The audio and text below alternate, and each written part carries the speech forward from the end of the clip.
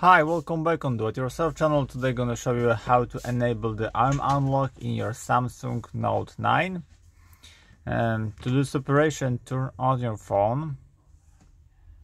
Now go to the settings here, scroll down to about the phone here, about information, software information, and now number version here.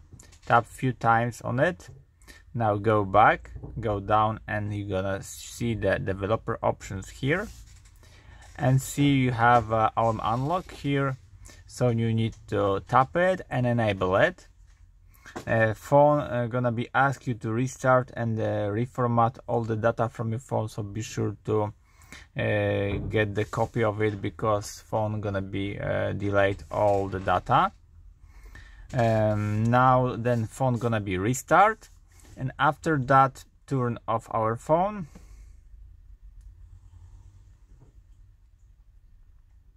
Then plug the USB cable into your computer here, USB-C cable. After that, press and hold volume down and Bixby button together, 1 and 2, and connect the USB cable here like this. And that's it, we are in the download mode. Now we need to press volume up, and as you see, we are in the download mode, and there is a little problem with the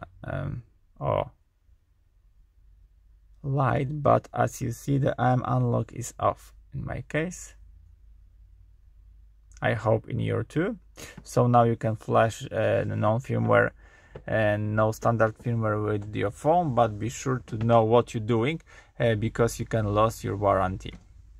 After that, when you want to exit from the download mode, so volume down and power button together for about 7 seconds. That's it, and now phone I'm gonna be restart. So I hope the video is helpful for you. If yes, you can leave like, leave comment, and leave subscribe, and see you by next video. Hey!